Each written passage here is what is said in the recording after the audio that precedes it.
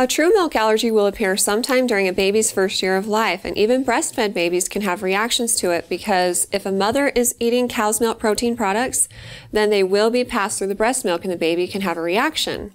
The most common signs of a reaction include stomach upset, rashes, vomiting, diarrhea, and it can even cause respiratory symptoms as well. So if your baby has difficulty breathing, if they have chronic nasal stuffiness, runny nose, coughing, those are all things you want to talk to your pediatrician about. They can help you sort out the issues and decide if it's due to a milk allergy or something else that might require medical attention and treatment.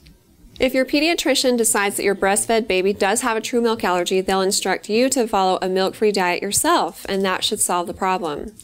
If your baby has been eating formula, then they'll talk to you about formulas that don't have cow's milk protein in them that will be safe for your baby.